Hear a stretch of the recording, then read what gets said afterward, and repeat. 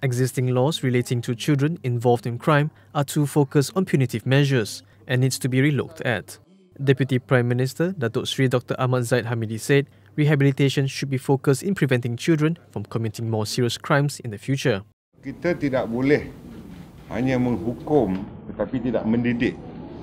Oleh demikian, kurikulum yang dijalankan di Henry Geni umpamanya adalah merupakan kaedah yang agak berkesan kerana pelaku-pelaku jenayah di kalangan remaja dan kanak-kanak ini jika diletakkan di dalam penjara, mereka akan belajar melakukan jenayah yang lebih berat. Oleh demikian, kita asingkan mereka di Henry Geni dan beberapa institusi yang lain di mana mereka mengambil PT3, PT3, SPM ya, dan kebanyakannya yang keluar daripada tempat itu jaya dipulihkan dan recidivismnya adalah terlalu kecil ya, very negligible.